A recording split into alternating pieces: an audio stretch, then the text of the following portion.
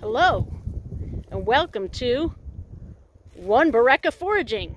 God, it's not as good as One Baker Baking. I just don't know what I should do. One Wildcrafter Crafting. One Extreme Survivalist Surviving. I'm not sure what I should call this. Got a dog here. But we're in the woods. We might not necessarily have baking ingredients. So what are we going to do? Well, I'll tell you what we're going to do. We're going to eat some of nature's bounty. Disclaimer! Students, do not go out and just eat any plants. Some of them are highly poisonous. Talk to your parents first. Make sure you are 1000% confident that you know what you're getting.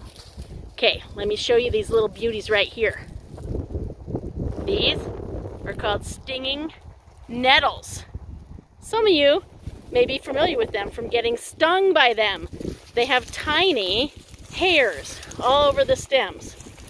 Hi, dog. Thea, this is your puppy. Yes, she's a good girl. She's a good girl. Okay, those tiny hairs break and cause you extreme pain.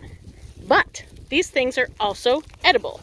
So if you take a common grocery sack and a pair of scissors and your sweet headband and one glove like Michael Jackson, then you can harvest some of these delicious beauties. Let me show you how. If I don't get mauled by this ferocious dog.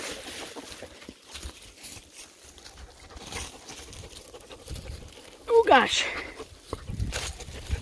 Oh gosh, this is going to be difficult. I'm wrestling the dog.